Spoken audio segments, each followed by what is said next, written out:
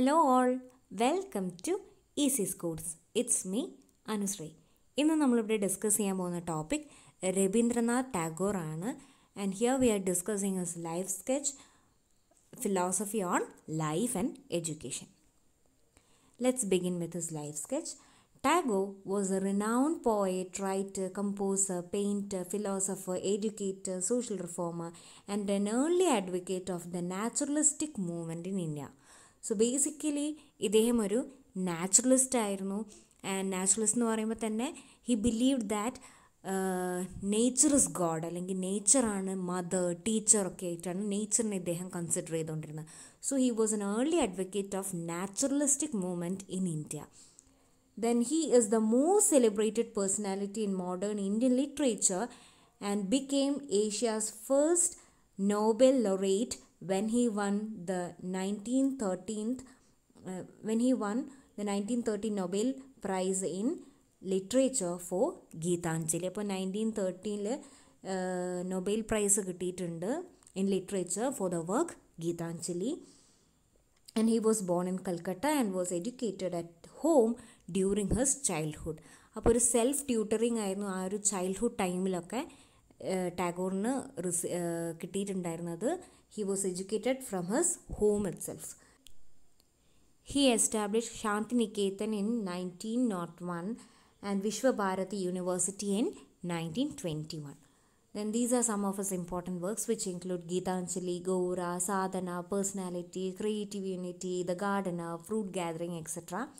അതിൽ ഗീതാഞ്ജലി, ഗോറയൊക്കെ ഇയാളുടെ കുറച്ച് ഫേമസ് വർക്ക്സ് ആണ്. Now let's look at his philosophy of life. He believed in the Vedas. Both man and nature are the manifestations of God. So he was a Vedantist and he believed that നമുക്ക് പ്രകൃതിയിലും മനുഷ്യരിലൊക്കെ ദൈവത്തെ കാണാൻ സാധിക്കുമെന്ന ആ ഒരു ഫിലോസഫിയിൽ വിശ്വസിച്ചിരുന്ന ഒരു വ്യക്തിയാണ് Tagore. And the relationship between man and God should be that of love and joy. Then another philosophy of his life is that he was an individualist, naturalist, and moreover he was a spiritualist too. And he was an idealist. He believed that man should realize the ultimate truth. And he was a humanist, and he believed in internationalism and worked for international peace and world brotherhood. And he held high patriotic values. അത് നമുക്ക് അദ്ദേഹത്തിൻ്റെ വർക്ക്സിൽ പോലും കാണാം. അദ്ദേഹത്തിൻ്റെ his works are filled with high patriotic values. So ഇവിടെ ഈ highlight ചെയ്ത points ഒക്കെ നിങ്ങൾ എക്സാമിൽ എഴുതുമ്പം പേപ്പറിൽ ജസ്റ്റ് അണ്ടർലൈൻ ചെയ്ത് അതിനൊന്ന് ഹൈലൈറ്റ് ചെയ്യുക. അപ്പോൾ എന്താണെന്ന് വെച്ചാൽ ഇൻവിജിലേറ്ററിനും പെട്ടെന്ന് തന്നെ സ്കിം ചെയ്ത് അങ്ങ് പോകുമ്പം ഈ പോയിൻറ്റ്സ് കാണുമ്പം നിങ്ങൾക്ക് എളുപ്പത്തിൽ മാർക്സ് സ്കോർ ചെയ്യാൻ സാധിക്കും. Now let's move on to the educational philosophy of Tagore. According to him, the highest education is which does not merely give us information but make our life in harmony with all existence. അതായത് education എന്ന് പറഞ്ഞാൽ merely ഒരുപാട് information നമുക്ക് തരുന്ന ഒന്നിനെയല്ല അദ്ദേഹം education എന്ന് പറഞ്ഞിട്ടുള്ളത്. Education should make our life in harmony with all existence. And these are the aims of education according to him. Education should aim at the development of the active tendencies of the child, and it should be for developing one into the whole man. ഇതൊക്കെയാണ് ഇദ്ദേഹത്തിൻ്റെ ആ ഒരു education കൊണ്ടുള്ള concepts എന്ന് പറയുന്നത്. And it should promote piece, love, kindness and ideals and should aim at gaining A sense of freedom and sympathy with all humanity. Then he says that education should realize the essential spiritual unity of man to achieve the highest ideals of life, which are truth, beauty and goodness. അതായത് നമ്മളെ സത്യം, ശിവം, സുന്ദരം എന്ന് പറയുന്ന ഒരു concept അല്ലേ. Then he says that to develop an international attitude, international understanding and universal brotherhood in children. ഇദ്ദേഹത്തിൻ്റെ ആ ഒരു ഫിലോസഫി ഓഫ് ലൈഫിൽ നമ്മൾ പഠിച്ചിട്ടുണ്ട്. He was A humanist, an idealist, patriotic. So ഈ സെയിം കൈൻഡ് ഓഫ് ഒരു ബ്രദർഹുഡ് ഫീലിംഗ്, ഒരു humanistic അപ്രോച്ചിലൂടെയൊക്കെ നമ്മൾ കുട്ടികളിലേക്ക് ഇത്തരം വാല്യൂസൊക്കെ എത്തിക്കുക. ഇതൊക്കെ ആയിരിക്കണം അൾട്ടിമേറ്റ് എയിംസ് ഓഫ് എഡ്യൂക്കേഷൻ എന്ന് വിശ്വസിച്ചിരുന്ന ഒരു വ്യക്തിയാണ് Tagore. And some of the methods of teaching proposed by him includes discussion and question answer method, activity method, heuristic method, which means problem solving method.